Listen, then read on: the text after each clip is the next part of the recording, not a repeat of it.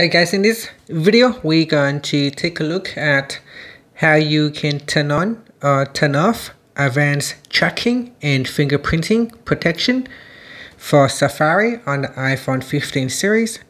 First, let's go back to the home screen by swiping up at the bottom of the screen. Then from the home screen, tap on Settings. Now in the Settings page, we then scroll down and then tap on Safari. Next, scroll down and then in here tap on Advanced. Then go to the Privacy section and then tap on Advanced Tracking and Fingerprinting Protection.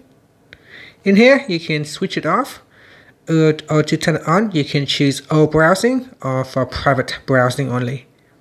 And that's it. After that you can tap on the back key to go back to Settings or swipe up to return back to the home screen.